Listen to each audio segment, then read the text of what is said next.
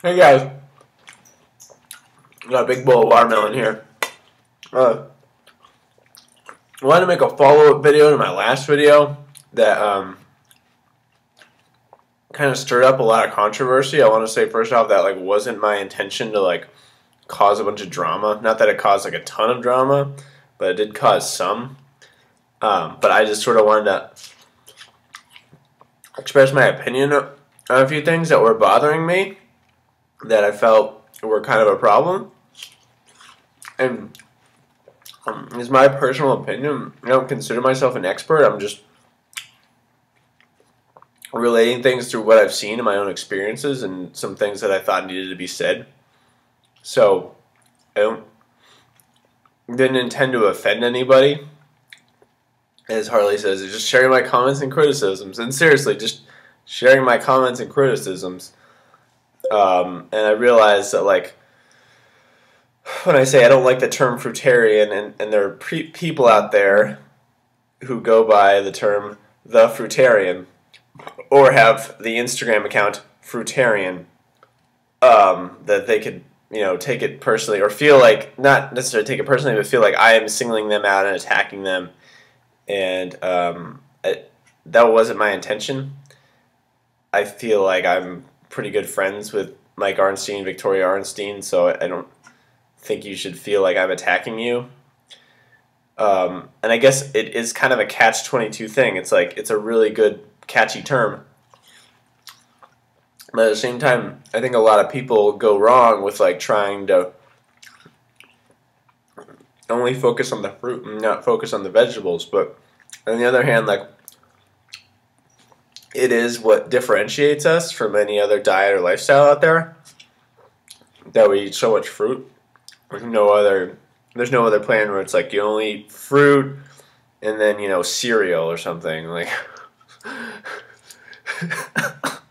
is that so funny? I don't know.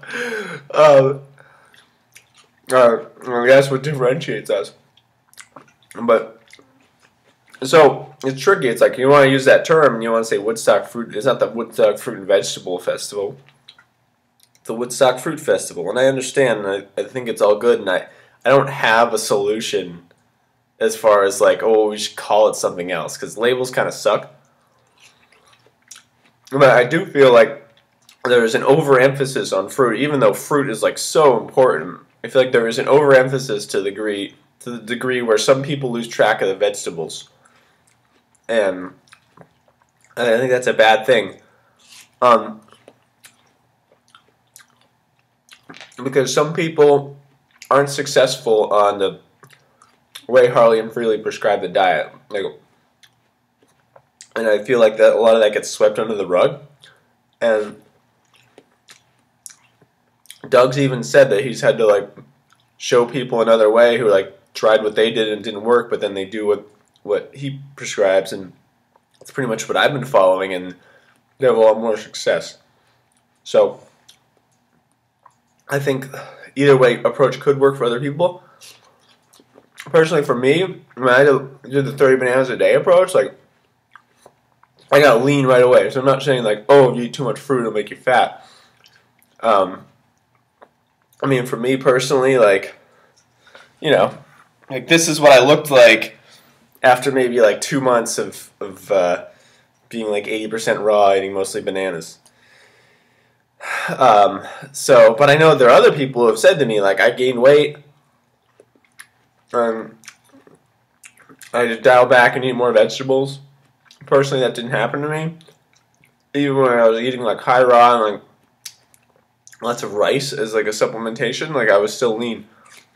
So I don't disagree with that approach makes you fat, or that it's wrong.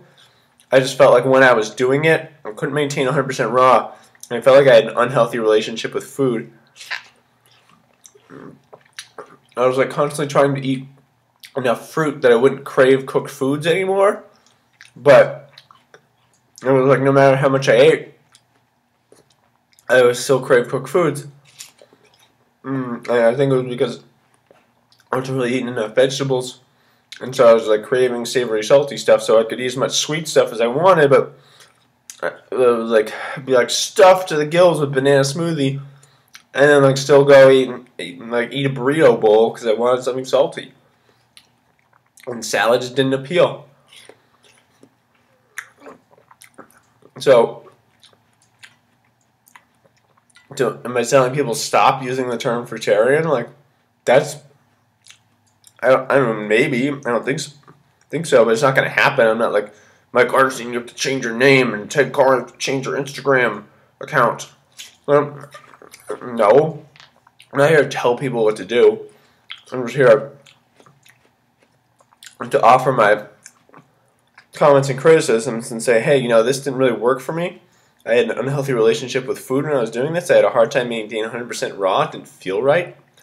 And so now I'm doing this, and it works a lot better, and I'm been 100% raw since like beginning of last month. Sort of like a month and a half or something. And I like it a lot. I just wanted to tell people about it. And other people came into the comments in the video and were like, hey, I'm going through the same problem. What would I do? Can you give me some dinner recipes? So I did that. So I just want to come out and say, like, nothing personally against anybody. And I'm not bashing, like, anybody. I'm just saying, like, this is what worked for me, and it's slightly different than what other people advise. And I want to give people that option because I feel like it gets swept under the rug. And I don't want to create a place where it's not okay to disagree with people. Because I think it should be okay to voice your dissent. And I don't want anybody like taking that personally. And you have people that like bonk out on the diet, like Denise Minger or the Raw Bras, and they go, oh, 80-10-10 didn't work. Well, you probably were doing 80-10-10. And, you know, some of the problems they had might have been avoided if they had done it, you know, Doug's approach instead of Harley's approach. I don't know. But I feel like, you know, some of these people who, their whole history gets deleted off 30 bananas a day like they never existed because they were unsuccessful with it. It's like maybe if they had, you know, given the option of a different approach, they might have done better with it. Like I had to struggle for a while and figure out what worked for me. It took some time, but I stuck with it. But not everybody is that persistent, you know. So when it comes to the term, the label, like fruitarian, should we stop using it? I don't think so. I think it's a great, you know, marketing term. There's a lot of benefits to that, but I think we need some sort of way of like educating people once they come into the movement that like, hey, vegetables are really important too, and don't lose the forest to the trees only thinking about the fruit. So, I'm about clarifies things. If you still have questions or like, you know, disagreements with me, feel free to voice them. I'm totally open to having a dialogue. And hope eating all this watermelon's not like getting in the way of this video. I feel like it's getting really long. I just kind of want to wrap it up and say thanks for watching. Keep making videos. And if you have any comments, questions for me, hit me up. Video ideas, love to hear it. I'm really enjoying doing this and interacting with you guys. So have a good day. Eat your fruits and eat your vegetables too.